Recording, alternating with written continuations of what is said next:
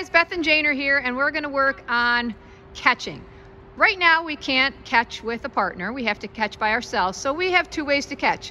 One is going to be tossing it up at the wall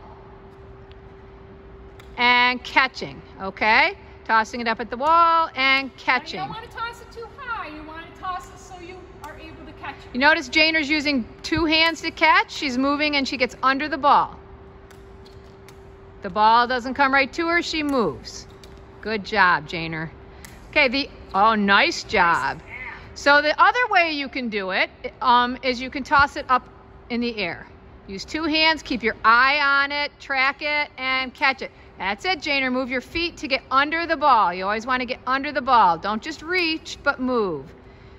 Very nice. One more, Janer. All right. Nice job. So get under the ball.